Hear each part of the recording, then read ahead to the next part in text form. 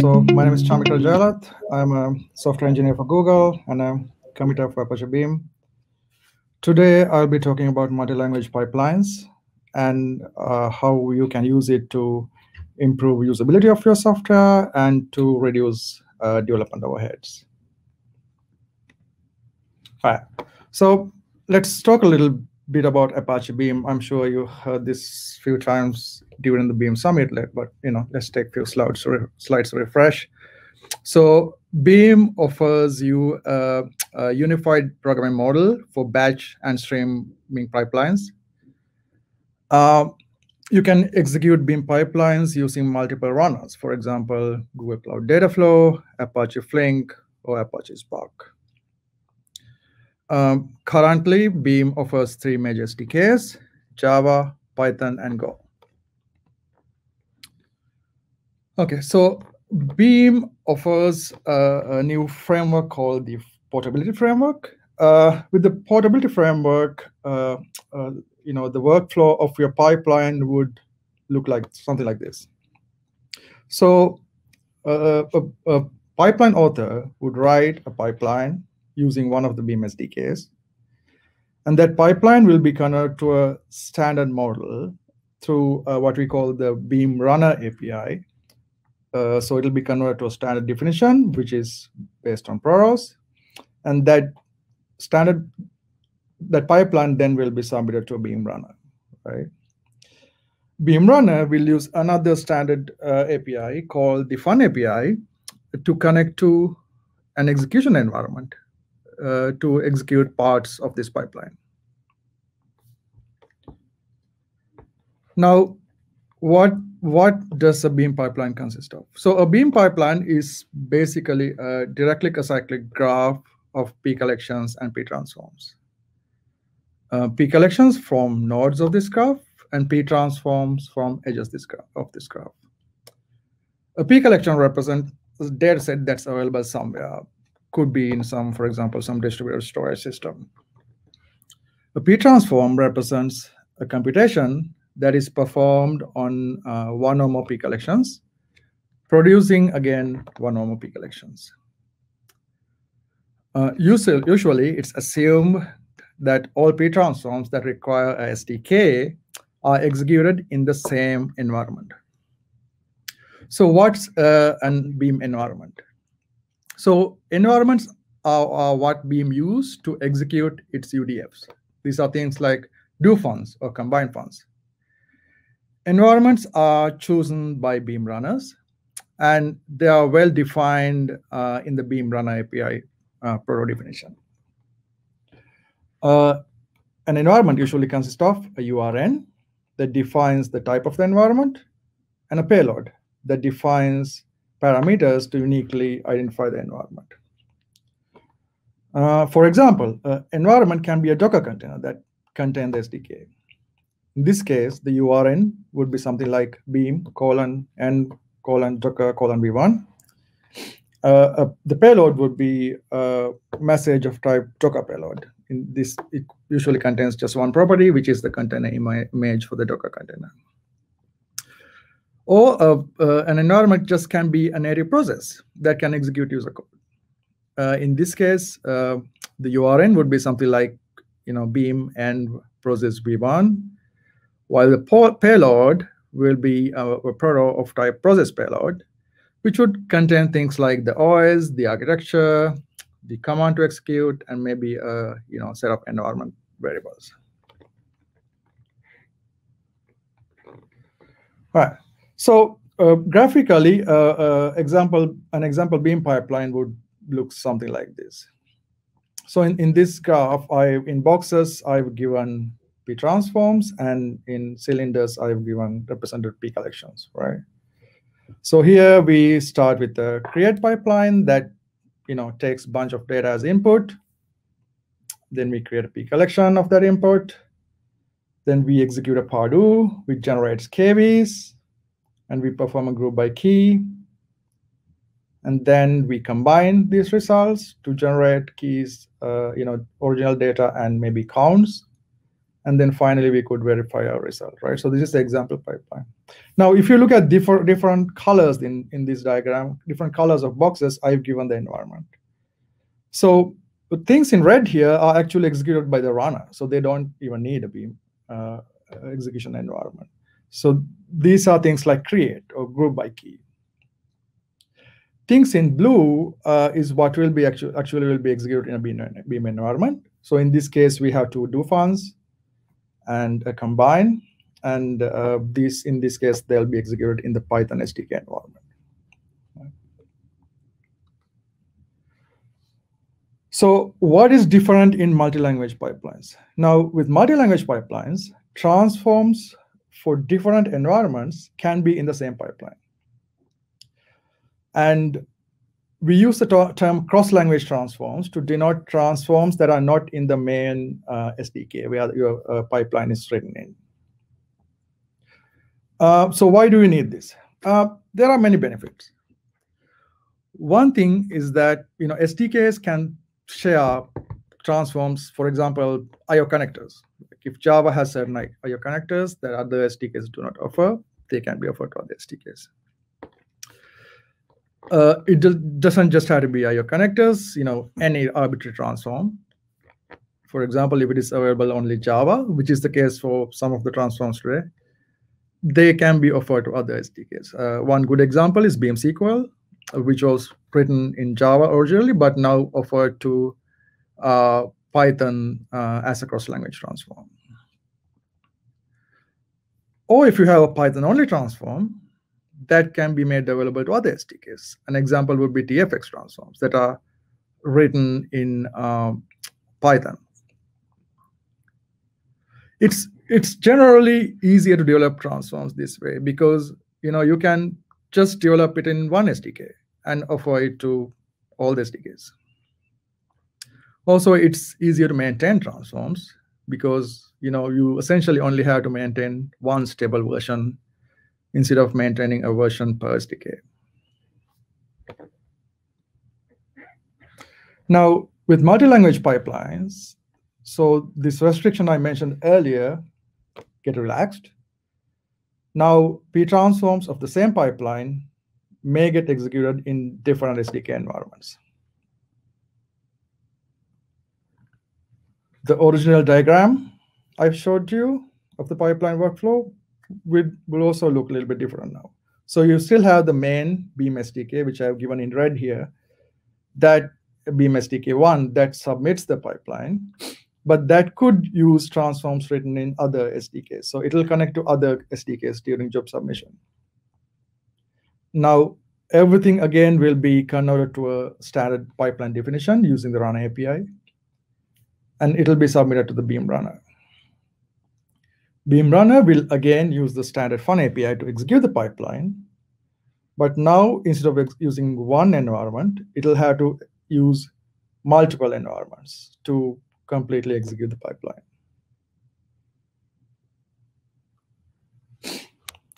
Now, the example pipeline also could look a little bit different. So here, everything else is the same other than this green box.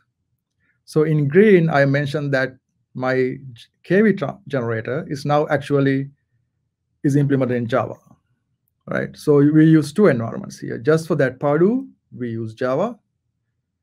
But for other Pardue and the combine, we use Python.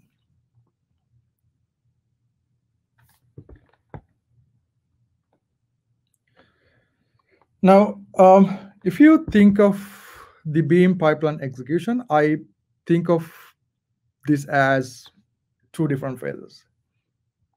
So first, we have this job preparation phase where we construct the job within the Beam SDK. So this is where we do things like expanding our composites, right? So Beam composite transforms are transforms that are written using other transforms. During job submission, these composites usually get expanded to primitive transforms. And the SDK also, construct a job graph that's in that particular language during this phase. And then it will create the job proto that is the standard definition of the job. And then we have the job execution phase that includes everything that happens after submitting the job to the runner. So this is where things like, the runner would usually convert the portable job definition to a runner-specific job request. And that request would be submitted to the runner service. And runner usually has some, runner-specific job setup to set up for the job. And a runner would usually perform some optimizations to optimize the pipeline. And finally, it'll execute the steps of the pipeline. Now, with multi-language pipelines, most of these steps do not change, but some do. So I've given in bold here the steps that changed. So I mentioned that composite transforms are expanded, right? But with multi-language pipelines, some of these composites might be written in a different language, right? So you had to use a slightly different process to expand such transforms. Job execution phase might have, certain things that are different. Now you convert the portable job definition to a runner-specific job request. You might have, some changes here when you have to consider different environments. The runner-specific job setup might be different because now you have to cater for and provision for more than one environment. And execution of steps might be different because you now have different steps that might need different SDK environments. So during execution, the runner had to figure out which steps execute in which environment and execute accordingly. So let's dig a little bit deeper into transform expansion. So this usually happens when if you've written Beam pipelines, in Java, when you run ptransform.apply, that's where the SDK would expand the transform. Or if you use Python, this happens when you use the pipe operator. So what SDK usually does is it adds the transform to the SDK specific job graph. And it can also build the pipeline proto segment for that particular transform. Now the keyword here is segment. So it doesn't have to build the whole thing at the same time. It can build proto segments and build the full definition of the pipeline, right? So after you expand all the transforms, pipeline is ready to be submitted to the runner. Now, with multi-language pipelines, since some of these composites might be written in other languages, the local SDK has to use a special service to expand such transforms. We call this an expansion service. This can be accessed through a known URL. And transforms registered in expansion service have unique URLs to uniquely identify them. An expansion service can basically construct and expand composite transform objects. Beam already has tooling to easily start a local expansion service and use that. One thing to note here is that if you use multiple remote SDKs, you might need to utilize multiple expansion services. So for example, if you have a Go pipeline that uses a Java transform as well as a Python transform, you'll have to start up two expansion services, one for Python and one for Java. Now, the protocol of the multi-language expansion looks something like this. So in left, I have the Python environment where you actually write your Python pipeline in. And in the right, I have the Java expansion service to expand, right? So Python, to denote an external transform, would use this special API called the external transform, which takes 3 parameters. It takes a URN that uniquely identifies the transform that you want to expand. It takes a payload that basically provides the parameters needed to construct the transform object. And finally, the endpoint of the expansion service that you should have already started. And using this, the SDK will create an expansion request and will send this to the Java expansion service. And once the Java expansion service receives this, it will construct a transform object in Java side using the information available in this request, and it'll call expand on this to expand the transform. And finally, it will get the expanded transform object. Now, once it gets that, it can attach it to expansion response and send it back to Python. This basically contains the power segment for that particular transform. And once Python gets this, it can attach that segment to the larger power definition and construct the full pipeline to be executed. And it will submit this to runner. So I think it's good to explain all this with a simple example. So we'll look at a Java prefix transform and how to use that from a Python pipeline. So this is the Java transform. It's pretty straightforward. If you look at the constructor, it takes one parameter called prefix. And if you look at the expand method, it applies a single pardue to every element. And the do-fun of that pardue is add prefix do-fun. All it does is attach this predefined prefix to every element. So every element will end up having the same prefix after this. Now, to make this available as a cross-language transform for a multi-language pipeline, you have to add few classes in Java side. Basically, you have to add three small classes. First, you have to add what we call this config object. This is just a simple POJO, Java POJO, which as fields have the things you need to construct the transform object. So in this case, you just need one constructor parameter, which is prefix, right? And you also add a setter for that. That's all. And then you need a builder for this transform. This should be a class that implements the interface external transform builder, which just have one method called build external. And as a parameter to this, you provide your predefined config object. And within this method, you should use the config object to construct a transform object and return that. So you return an instance of type Java prefix, right? And then you have to add a third class called a registrar. This is basically to register your transform with the expansion service. You have to implement this interface external transform registrar for this, again, which has just one simple method called known build instances. This should return a map that maps a unique URN, which is a string, to an instance of your builder that you just defined previously, right? And here I defined this URN for my transform, my Beam transform Java prefix. And you can use auto service to easily register this with the expansion service by annotating it with the auto service tag. And as long as it's in the class path, it'll be picked up by the expansion service and will be registered.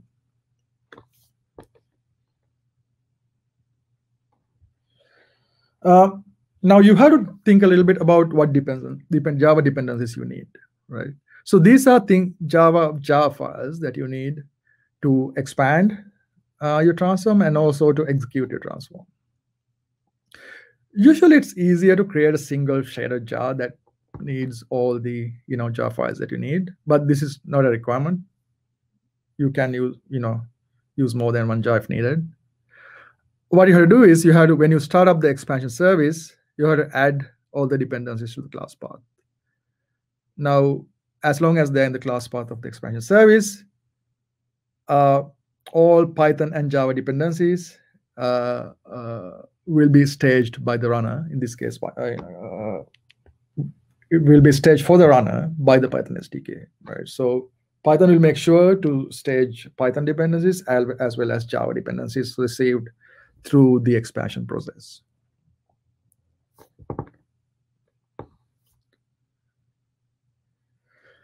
Now you had to also decide what expansion service to use. Now the good thing here is that you pretty much in all cases you don't have to implement your expansion service. You can use the default Java expansion service that is provided with Beam, and this is available in this class called expansion service, which has a main method and which takes a single parameter, which is the port of the expansion service. And the address of this service, once you start it, should be provided to the Python SDK. Now, this is our Python pipeline. Let's go through it a little bit. So we start by creating a pipeline object, and then we read a text file and create a P collection of strings. And then in the next tab called Java prefix, that is where we actually use the cross-language transform written in Java side. Now to use this special Python transform called external transform, which I mentioned earlier, which takes 3 parameters. The first parameter is the URN of the transform that you want to use. The second parameter is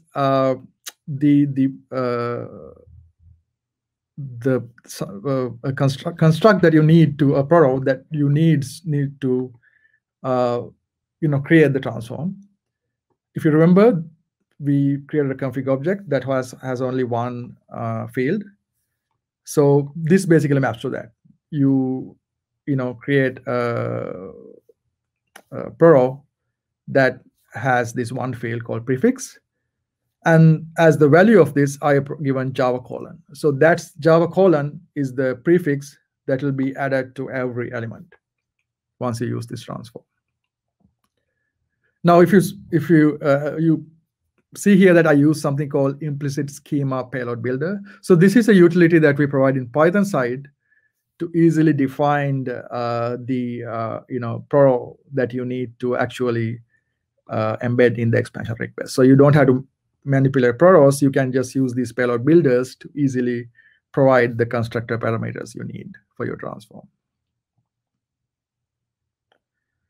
The third parameter is the expansion service. So we already started the expansion service at this point, and it's in the local machine, local host, and the port is 12345. And then if you look at the last 2 steps, to this output, we apply a second Python pipeline called step called Python prefix. Now here, what we do is we add a second prefix in Python side. So whatever original input, you add a Java colon in Java side. We'll also add a Python colon in Python side. So final output will have Python colon, Java colon, your original data, right? And finally, we write this output to a text file. Cool. So let's try to run this.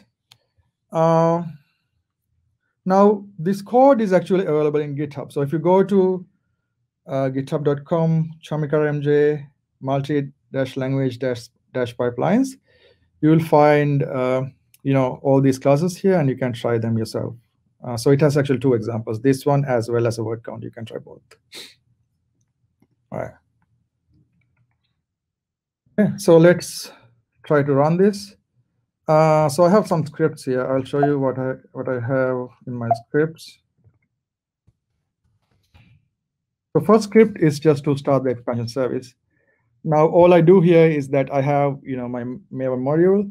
I go there, I build a jar that has all my classes, the single jar, and as the main method of the jar, I've given the expansion service class.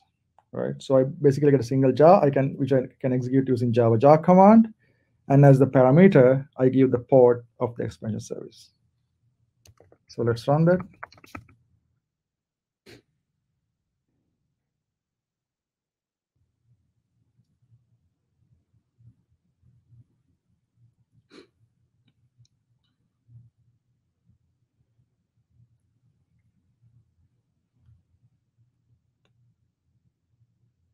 All right, so there are some conflicts here. You can ignore that for now.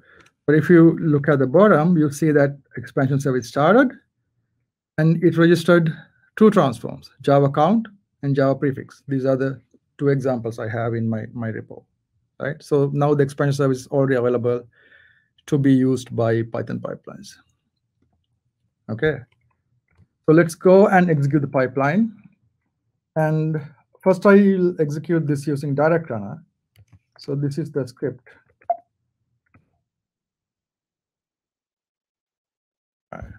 So I go to my Python directory, and usually to execute Python pipelines, you need to be in a virtual environment. So I'm already in a virtual environment here, so that I've already done that part. But you need to set up a virtual environment for Python and install Beam. And then I execute my Python pipeline called add_prefix.py. I provide direct runner as the runner. And currently, you had to use Docker as the environment type.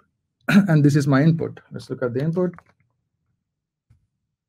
That's my input, just some text.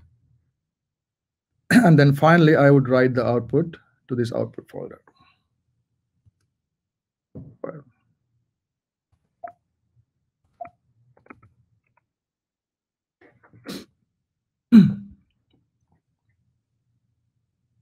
Okay, it's running. I'm using Beam 2.31.0, which is the latest released version. All right, so it's completed.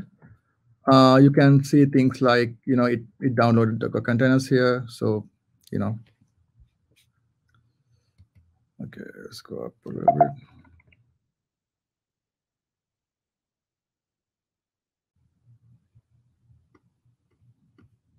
All right. My output is there. Okay, so as you can see, here's the original input, then Java side added Java colon, Python side added Python colon. Right. Let's also run the same pipeline using Dataflow. And that is the script for that. You need a little bit more setup for Dataflow. You need to provide things like a GCP project and a GCS bucket. I've already provided those here. And then, region and some other parameters, the number of workers you need. And this is how you execute the Dataflow pipeline. The runner in this case would be Dataflow.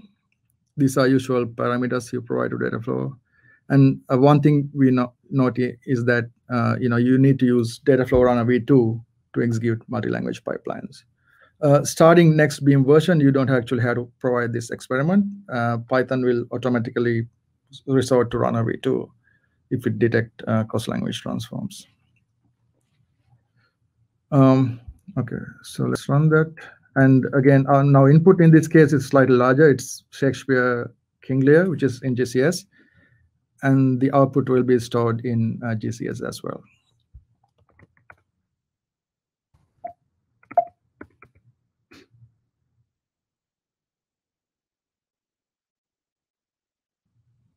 Okay.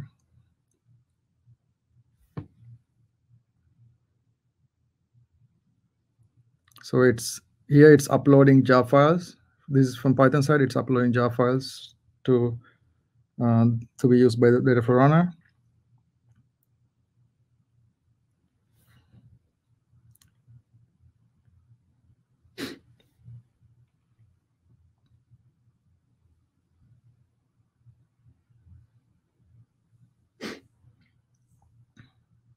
Now it's uploading Python stuff. Okay, so it's starting the job. It's in pending state now.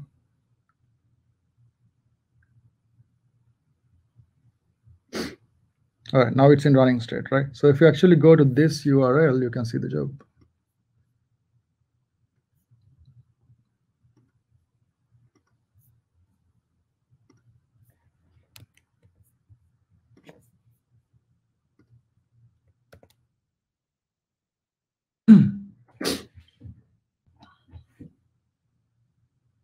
Okay, this is our job. It's been provisioned by Dataflow. Now this could take a few minutes because Dataflow is a distributed runner. It has to set up VMs and allocate resources. So we'll go back to the presentation and come back to see the end of this pipeline.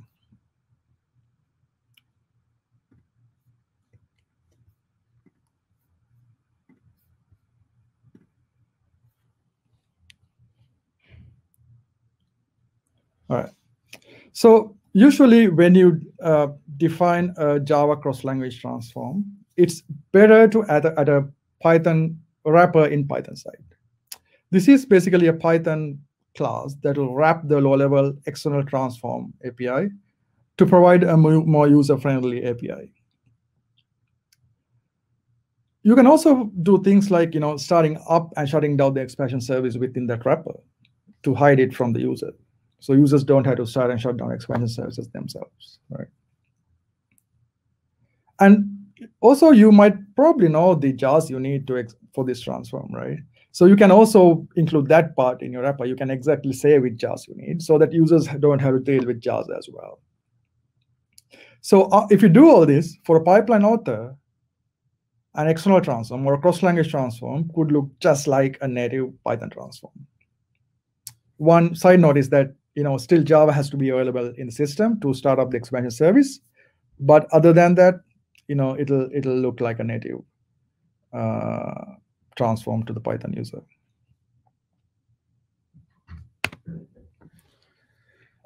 So I mentioned payload builders earlier. Now these are basically some Python utilities that you can use to easily construct the payload of your expansion request.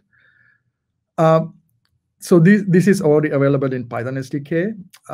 These basically use Beam schemas to perform the type field to map from Python side to the Java config object. We provided several payload builders. You can use any one of them, and all of them generate the same proto at the end. So there's one based on provided values, which is what I used earlier, implicit schema payload builder. There's also a named tuple-based payload builder, and there's an annotation-based payload builder. So you can use any one of these to construct your request. You have to also be a little bit concerned about types you use. Now, since you're trying to use a Java transform from Python, for example, whatever the type you use of the P collection within the boundary has to be a type that is understood by both Java and Python, right? And these types are represented by Beam's standard coders. This includes things like bytes, strings, KVs, Boolean, var-ins, double, iterable, timer, windowed value, row, etc.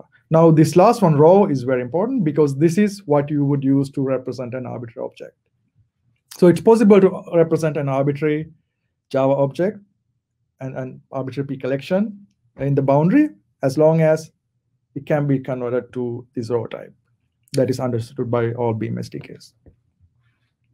Now, if you have a Java transform that produces P collection that is very Java specific, that Python would not understand, you might have to slightly update that or wrap it from another composite to produce a transform that can generate type row.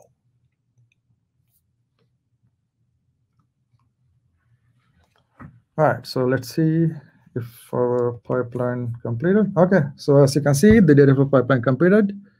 So this is your read, and this is the Java transform. It read about 5K elements, and this is the Python transform, same number of elements. And finally, it wrote the output. We can go and check the output. It's still shutting down. I think you can just kill it at this point.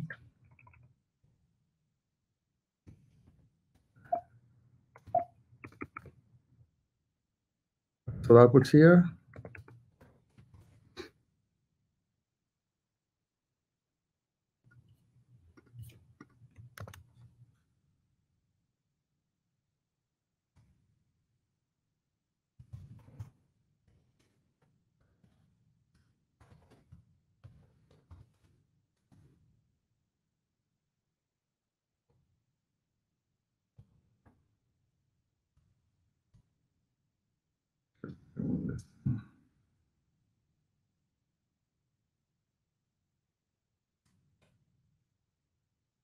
There's one output file.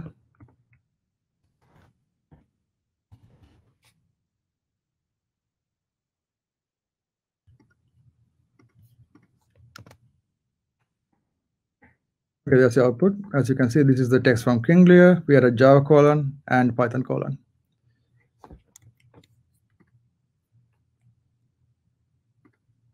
All right. Cool. So again, the code is available here. I'm running from the same repo, so it should work. You can just check that out, and you can try this example. And there's a second example called Java count, which basically runs a word count Python pipeline, but uses the count per element transform from Java. And then we have more examples in Beam. We have example for Kafka, for example, and SQL. Now, what are the benefits of using multi-language pipelines or cross-language transforms?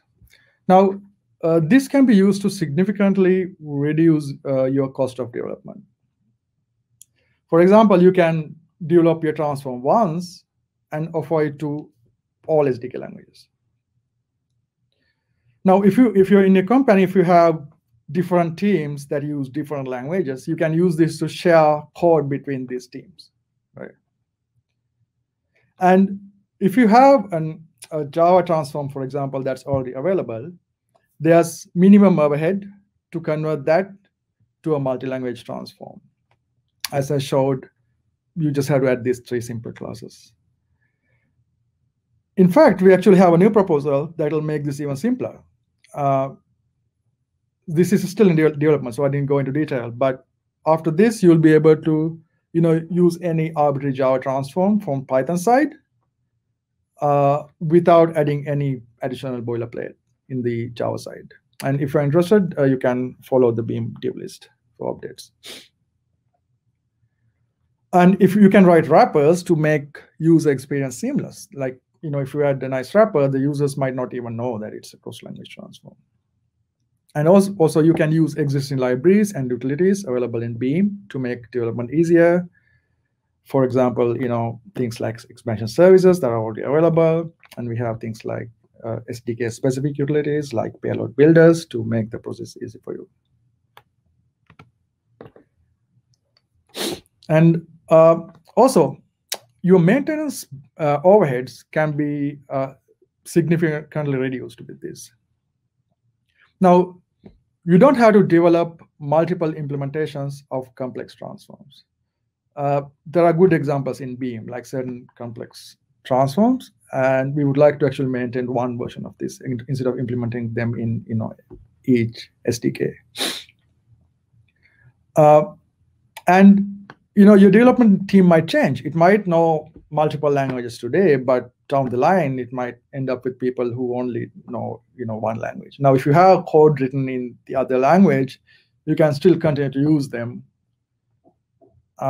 with pipelines written in the language you're familiar with today. If there are transforms that are already available in other SDKs, you can use this framework to easily use them in your favorite SDK. And also, this can be used to provide a uniform user experience when using multiple SDKs. Now, so for example, we have certain transforms in Beam, like IO connectors, where the same thing is available in multiple languages, but the feature set is not the same, right? Sometimes Java has more features than the Python version of the same thing. But if you use multi-language transforms, the underlying implementation is the same. So the same feature set can be offered to all SDKs. And also, if you think of things like bugs, there are cases where we find a bug in Java side, and 2 years down the line, we find the same bug in Python side, right? Now, if you have the same core implementation, when you fix it in one place, that will be reflected to all SDKs. Okay, so this is the status we are in today. So using Java transforms from Python, this is available today. It's available for Beam portable runners, such as Spark and Flink, as well as Dataflow when you use Dataflow Runner v2.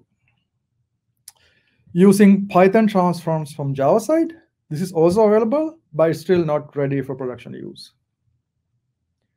And we are also adding support for Go. This is in development. So with this, you will be able to use Java and Python transforms from Go pipelines. Yeah, so that's pretty much the end of my talk.